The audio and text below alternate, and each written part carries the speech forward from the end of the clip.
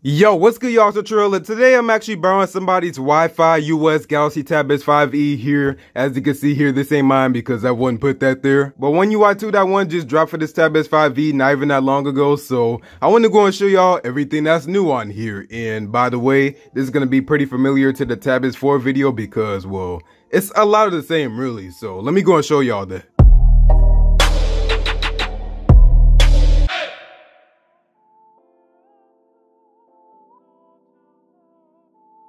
Alright, so yeah, like I was saying, in the US at least, you can only really find this update right now at the time of recording this video on Wi-Fi and Verizon. So I got my unlocked one right here, and they don't got the One UI 2.1 update yet. It's only the regular One UI update. So I brought my friend's Tab S5e US variant Wi-Fi 4 gigs of RAM version, and we'll go and see what's new on here. Now, before you say anything, I don't know when the update's gonna drop for your Tab S5e. I mean, I don't really work for Samsung or anything, so I don't really know these things. But we're gonna do a little bit of a comparison here with the One UI 2.1 update and the regular One UI update with the same specs. Alright, so first thing that's still not new on here is no multi-window tray like on the last update. So let me go and show you my Tab S6 here. So as you can see here, we do have the multi-window tray. So if you want to pull up the internet and then I want to go and pull up Spotify, I could do that, but with the Tab S5e, I can't do that. And I'm assuming because the specs ain't really that good, but still, I feel like they should put something in here at least. I mean, it will be really nice in my opinion. But yeah, if I go over here to the settings, I go over here to advanced features, you will see here that there is no multi-window tray. And then when I go over here to my Tab S6,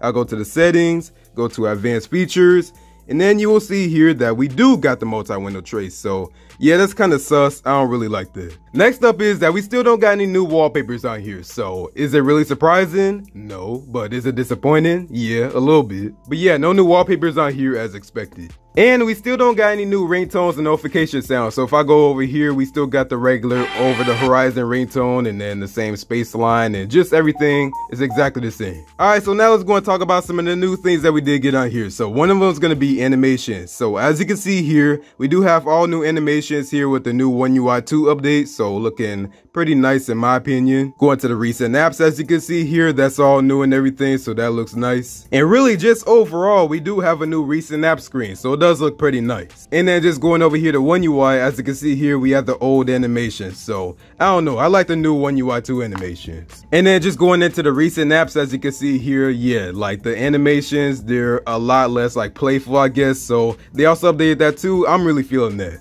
Next up is that the notification center now shows up based on where you swipe on the screen. So on the regular One UI update, as you can see here, it only shows up in one area. Now I did hear some people say that they do like this better, but in my opinion, I like this one better. It's just, I don't know, it's nicer. Now it does only show up when you got it in one area on portrait mode, but I mean, that's pretty much it. Next up is better dark mode support along with this new menu here. So if I go over here to dark mode and then let's go over here to, let's see, I don't know, let's go over to Google. As you can see here, now it's in dark mode. So let me go and show you One UI. That is not a thing right now. So I'm gonna go and put this in dark mode and everything real quick. Turned on the dark mode, and now if we go to Google, as you will see here, that it's still the regular light version. So with the regular One UI 2.1 update, it's in more apps. Next is new stock Android gestures, and what I mean by that is like the iOS like gestures that Google implemented and then Samsung cut onto later. So I actually still prefer the old way of doing the animations, as you can see here with the swipe from the bottom, but now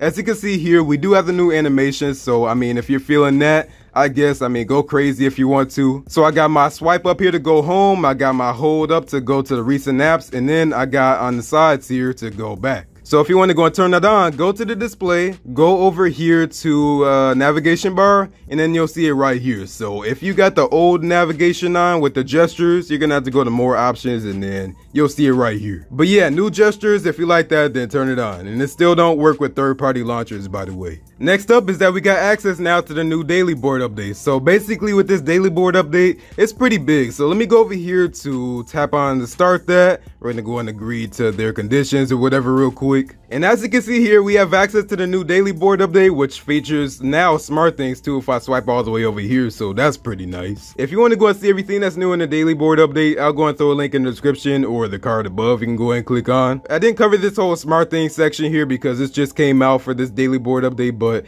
yeah, so we got new access to this now with the new faces and everything, so that's pretty dope. And it's only an Android 10 exclusive, so you can't get it on Android 9 or One UI regular. Next up is that I noticed we got a new option here for the face unlock, and that's actually called alternative look. So as you'll see here, I can go ahead and enhance my face recognition by adding an alternative appearance. So with the regular One UI update, that's not even there, so that's pretty nice. Next up is that there's more ways to turn on your Galaxy Tab now. So the default way of turning off your Galaxy Tab S5e now is to hold on to the power button and the volume down button at the same time. Otherwise, it's gonna pull up Bixby for you. So if you don't want it to do that, you go over here into the menu here, you tap on side key settings, and then you can go ahead and customize it there if you want to. So if I go and switch that to power off menu, as you'll see here, when I press and hold on to the side key, then it'll bring me up to this whole menu here that's supposed to do. But I'll go and leave that on Bixby for now. Next up is that the Smart Things panel gets replaced with the Media and the Devices tabs here. So I already talked about this. I do not like this like with a passion. So as you'll see here with the regular One UI update,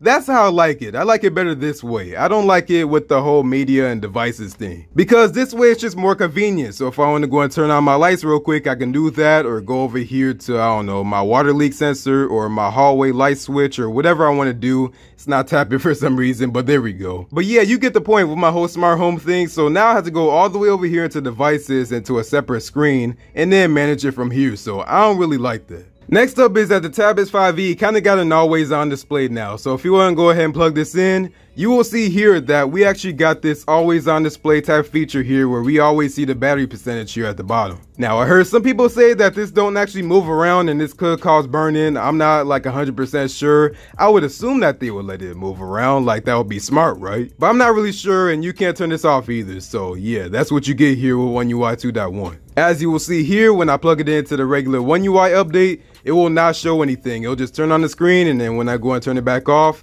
it's just blank like that. Now let's go and talk about Samsung DeX. So let's go and open the internet, and as you'll see here, we actually got new animations. So if I go and minimize that, bring it back up, yeah, so pretty nice. I like that a lot better. With the regular Samsung DeX mode, as you'll see here in a minute, we don't really got all those cool animations and everything, as you'll see here. It just like fades a lot and stuff like that. So this is a lot nicer. It's just a lot more polished. So yeah, that's nice and all, but now let me go and show you one more new thing here, which I love. So if I want to go ahead and bring this down over here, I can actually go ahead and snap the window on the other sides of the screen. So as you'll see here, just like on Windows, that's really dope. So you can't do that with One UI, as I'll go and show you right now. So if I want to go ahead and minimize that real quick, I don't even know if I could do that. But if I want to go and snap a window here on the side, like that is not even a thing. Like I can go ahead and do it with the keyboard here. I'll go and show you that right now actually. So before, how this worked was you had to hold on to the search button and then just press on one of the arrows, which as you can see here, then it works, but you couldn't just like drag it with a mouse or your finger or whatever. But now you can with One UI 2.1, so that's pretty dope. And by the way, you can still do this with One UI 2.1. And lastly is that the update itself just really like made this Tab S5e way more smoother and like faster. So my main problem with the 4 gigs of RAM version of the Tab S5e is that I noticed a lot that it had a lot of lag, and it took forever to do like simple things like unlocking it with my fingerprint. But